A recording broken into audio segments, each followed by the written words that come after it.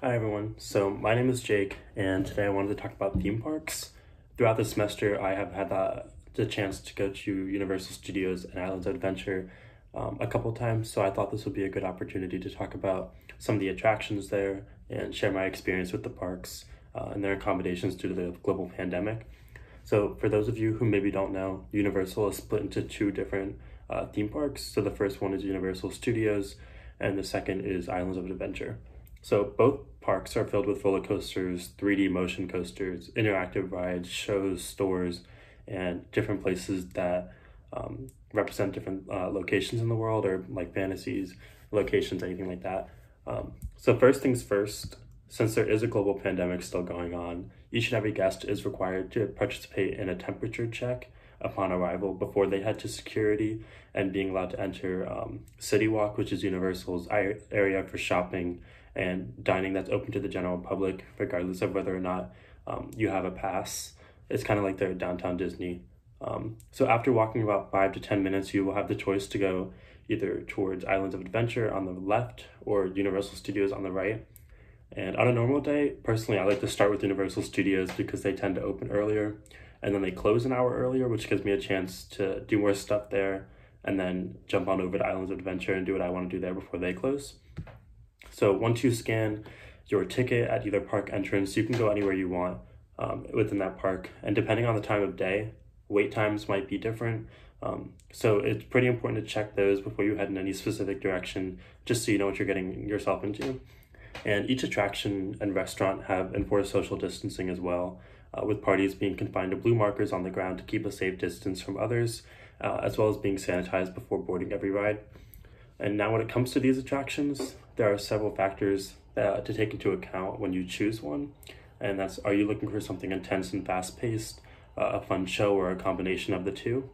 And so for those of you who are looking for something fast-paced, like a roller coaster, Hollywood Rip Ride Rocket, Revenge of the Mummy, and The Incredible Hulk are definitely the rides for you.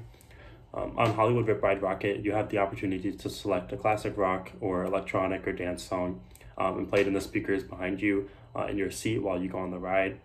And it launches you straight down from 167 feet right into a loop, and it's pretty awesome in my opinion.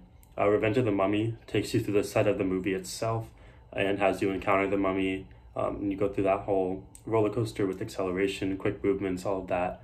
And then the Hulk launches you straight into a loop from the launching center into several drops before bringing you back into the station. And then Universal Studios and Islands of Adventure both offer, I guess, like medium type rides for those of you who don't like the really fast-paced stuff, but you still like roller coasters in general.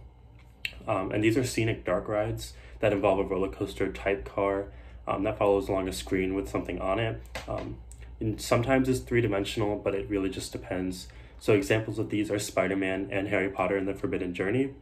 In Harry Potter and the Forbidden Journey, a robotic arm actually moves the roller coaster car throughout the castle and places them in front of these dome screens that make you feel like you're actually inside the ride. Meanwhile, Despicable Me and Race Through New York with Jimmy Fallon are along the same concept, but they let you stay in your seat and your seat stays in place as well in front of a large screen, so you're all in there together. And these are three-dimensional, and the seats move to mimic the movement that's on screen and make you feel like you're there as well. Aside from rides and attractions, since not everyone's into that kind of stuff, the parks are broken into different themed areas. So there's Hollywood, New York City, San Francisco, Springfield, Jurassic Park, Marvel, Seuss Landing, and the Wizarding World of Harry Potter, which includes Diagon Alley in Universal Studios and Hogsmeade and Islands of Adventure. And then there is a train, the Hogwarts Express does connect the two, so you can switch back and forth. And each of these lands has restaurants and shops inspired by their locations, which really enhance the experience and make it more fun to do, to walk around and see what each place has to offer. So Universal truly has so much to offer, and there's never too little to do there. Whether or not you prefer roller coasters or shops and restaurants and losing yourself in places that only existed before on a screen, Universal definitely has something for you, and I hope you guys have as much fun there as I do.